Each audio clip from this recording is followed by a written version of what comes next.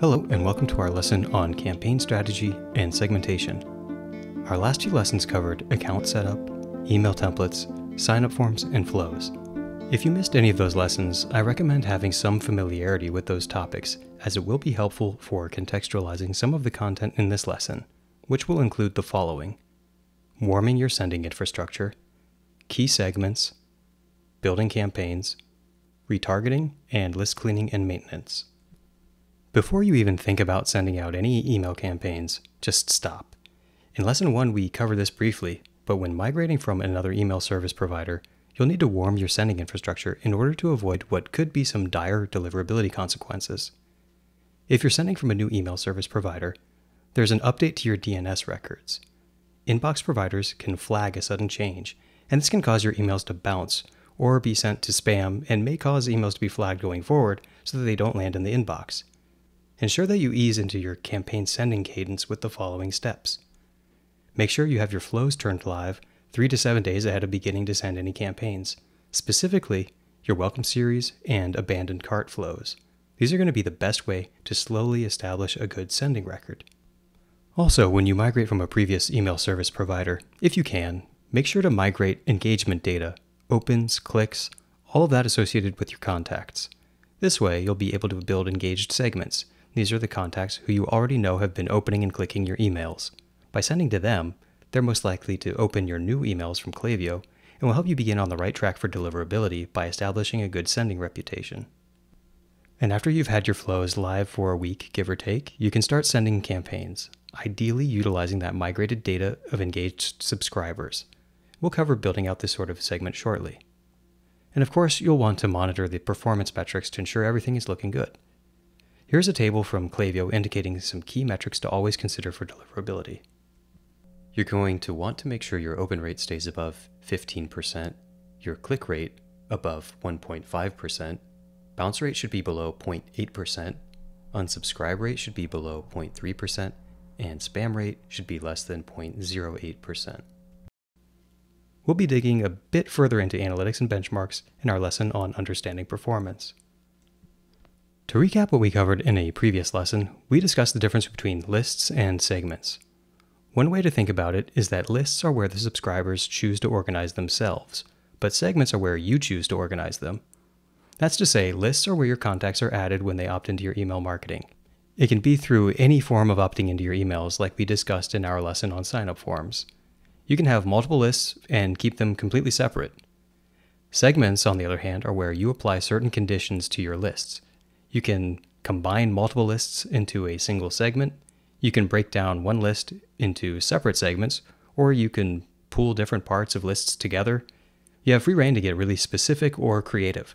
For example, you can create segments of customers who have bought from a certain collection, subscribers who have never opened an email, or maybe subscribers who have recently visited the site multiple times and viewed product without purchasing. Segmentation is one of the most powerful tools to leverage within Klaviyo. It really allows you to hone in on the right messaging for the right customer at the right time. So let's look at some of the key segments to build. You'll want to account for all the contacts who have opted into email marketing as a master list. One thing that's important to note, when you integrate with Shopify, all of your customer emails are imported into Klaviyo, whether or not they've opted into email marketing. So it's important to be mindful of this when building your segments. Otherwise, you might be sending to people that didn't opt in.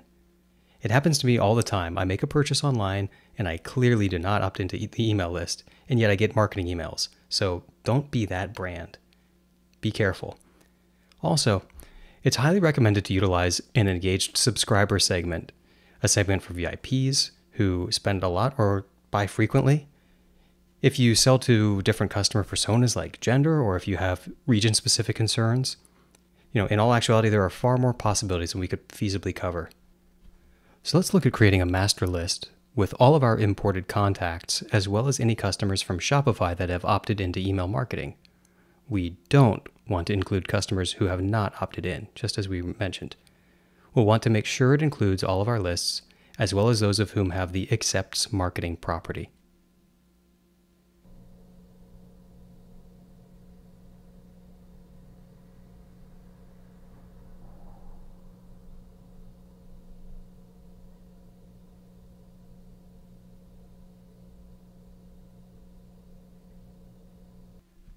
Now let's look at the engaged customers segment.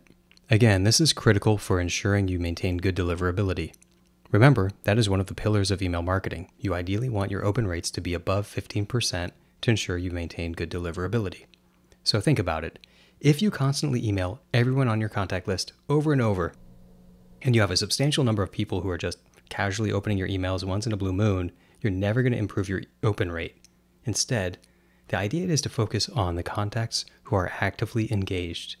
These contacts opening and clicking your emails are already a self-selected group that are likely to take an action and complete a purchase from your store. By excluding unengaged contacts, you're generally not going to see much of any detrimental effects on your performance.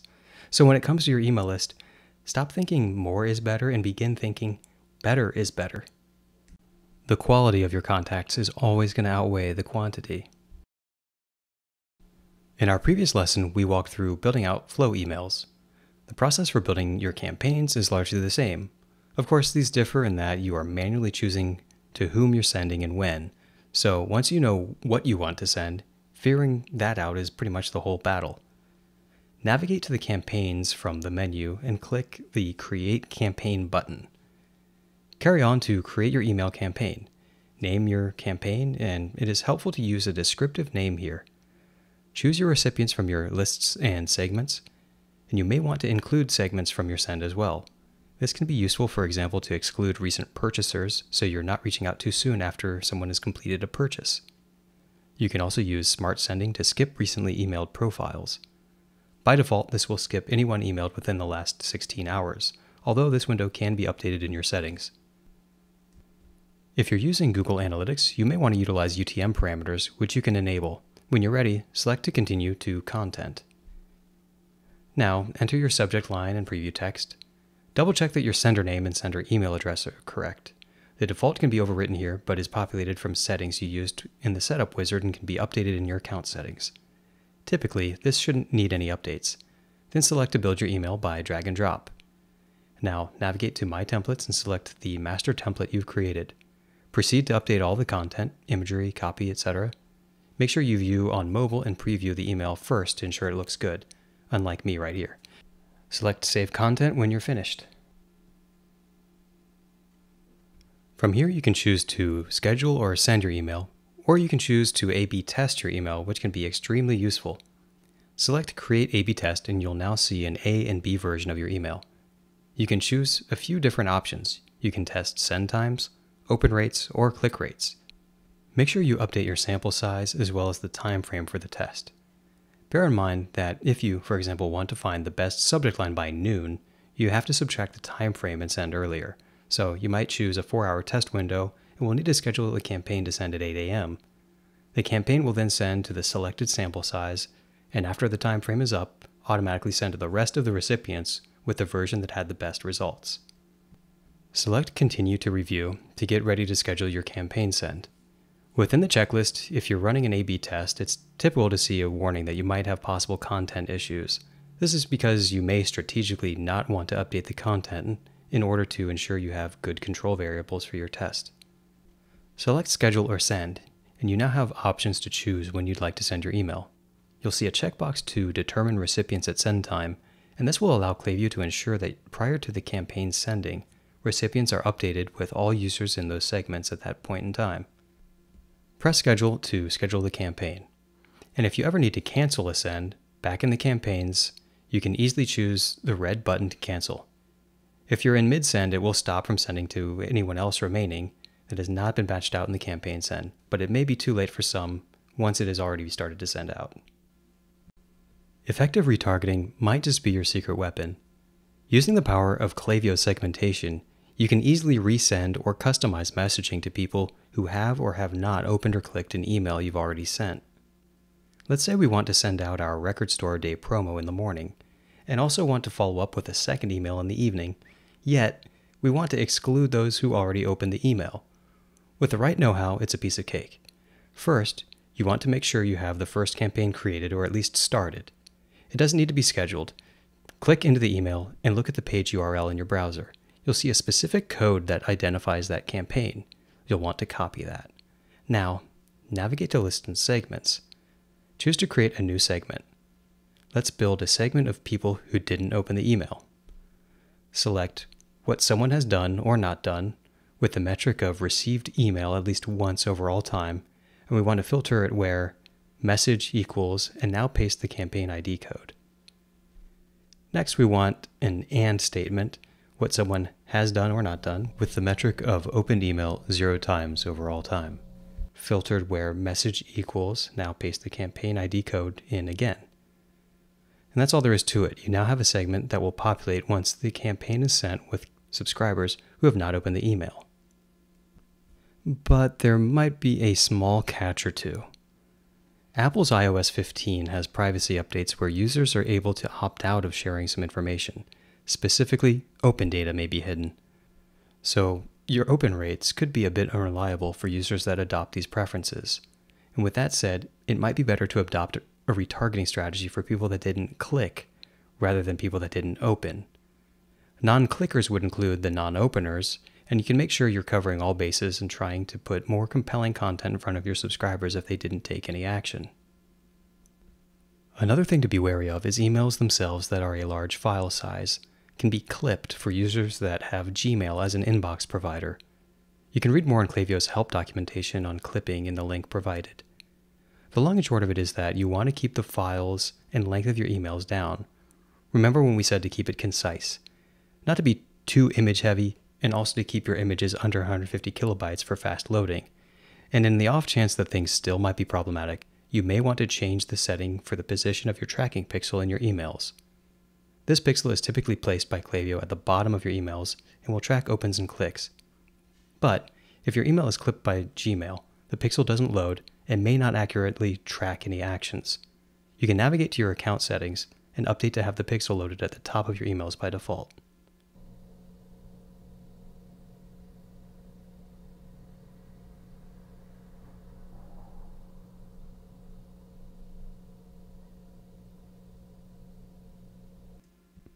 With list cleaning and maintenance, this is a bit of a bonus, discussing the sunset flow. Although this lesson is on campaigns and segmentation, and while this is a flow and not a campaign, it can be extremely useful for your campaign sends, segmentation strategy, and overall contact list health. So I decided to include it here. Okay, so what is the sunset flow? The idea behind it is this. You eventually will have unengaged subscribers who will get beyond the point of no return. It may not make sense to email them anymore, or it may not even make sense to have them on your contact list at all anymore. So you'll want to create a segment of these unengaged subscribers. And you can use this segment as a flow trigger and send them through a flow where you try to entice them to come back and visit your site in a kind of a last-ditch effort to get them engaged again. You can use a flow filter to remove them from the flow if they open or click an email. That way, if they become engaged again and begin opening emails, they'll be added into your engaged contacts and won't be flagged for removal. But if not, and they make it through the flow, at the end you can update their profile with a property. This property will be used as criteria to indicate that they are not to be emailed anymore by using it as an exclusion segment or by suppressing the users within the segment. In order to suppress the contacts, select Manage Segment and export the users as a CSV.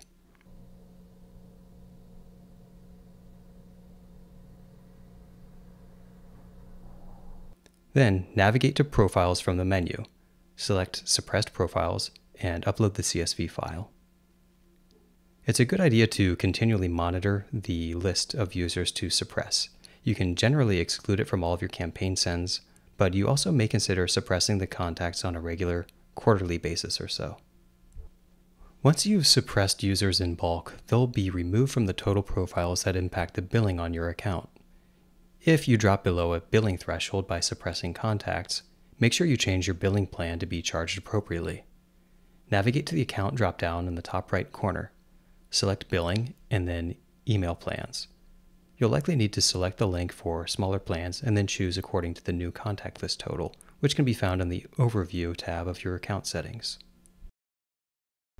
So let's recap all of what we covered on campaign strategy and segmentation. In this lesson, we covered how crucial it is to abide by the warming period if you're migrating from a different email service provider. We also covered the importance of certain key segments such as engaged contacts, VIPs and specific customer personas such as region or gender. We discussed how to go about building and scheduling your campaigns with A/B testing. We also discussed how to approach retargeting segments in your campaign strategy while keeping in mind the challenges of email clipping and iOS 15 privacy updates that allow users to opt out of sharing info on some important metrics. Lastly, we covered list cleaning and maintenance through utilizing the sunset flow and updating billing when your list size changes. In our next lesson, we'll get into understanding performance with benchmarks and analytics.